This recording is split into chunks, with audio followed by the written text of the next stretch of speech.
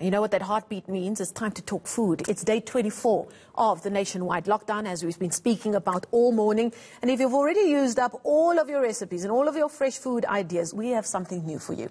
eNCA and Flora are showcasing a number of foodies.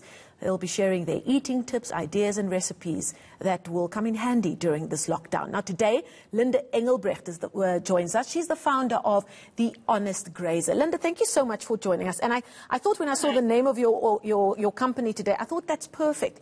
Because I do feel so many of us have been doing just that over the last few weeks. We've been grazing a lot. How has this lockdown been treating you from a food perspective? Yes, I couldn't agree more. Lots of grazing.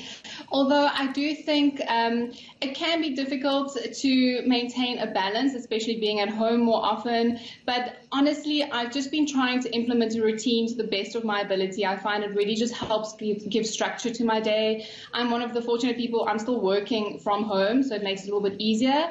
But yeah, it really can be difficult to find that balance. I think just keep healthy snacks at hand. I'm glad that people are spending more time in the kitchen, so it's easy to make those treats and snacks healthy. Now tell us about The Honest Grazer. What kind of food is at the heart of what you do?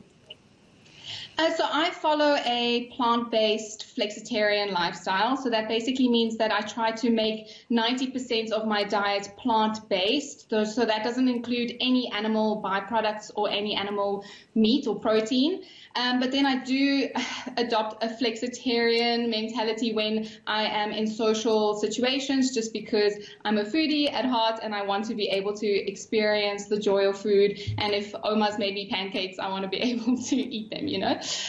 So I am a little bit lenient and flexible in that sense. But yes, so mostly plant-based foods, whole grain foods, whole plant foods. So that's mostly fruits and vegetables and legumes and healthy fats and nuts and seeds and plant proteins.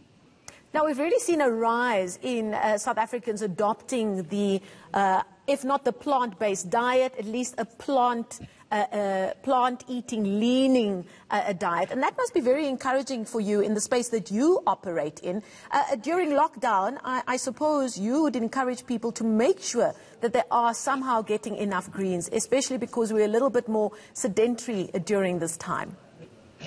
Yes, most definitely. I think just from a immunity boosting perspective, just from a health perspective, it is so much better to try and incorporate the fresh fruit and veg, although it can be difficult to have access to that all the time. So what I would suggest is when you do buy your fresh fruit and vegetables, try and try meal plan a little bit, make a bulk batch of veggies or soup or stews, and then keep it in your freezer. That also opens up your time. If you have a family and you're struggling to manage your day, then you know dinner sorted is healthy. You've got everything that you need. The same thing with fruit. Just don't be afraid to cut them up, put them in the freezer and use them for smoothies or cook them up and then add them to your breakfast. Now, it is Sunday, and normally South Africans would be preparing today for a big Sunday roast, obviously with whatever protein they prefer, if that's what their household is able to do. I always find, however, that it's difficult to come up with new ideas for those sides to make those vegetables more interesting, instead of just making broccoli and cauliflower and putting a cheese sauce over it. If you could just give us perhaps one or two ideas for those thinking of doing something different with their veggies today.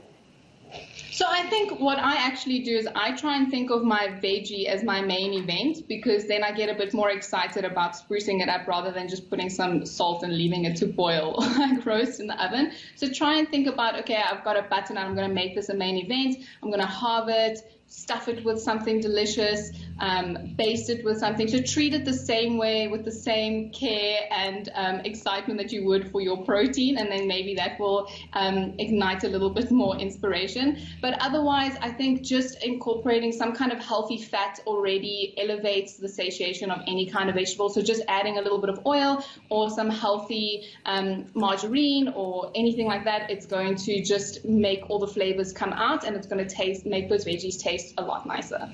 That's a great idea for butternut. I've got a couple staring at me in the kitchen, so thank you for that. Linda Engelbrecht is the founder of Honest Grazer, and you can watch the full Flora virtual show that Linda will be the star of today at 11 a.m. on eNCA.com.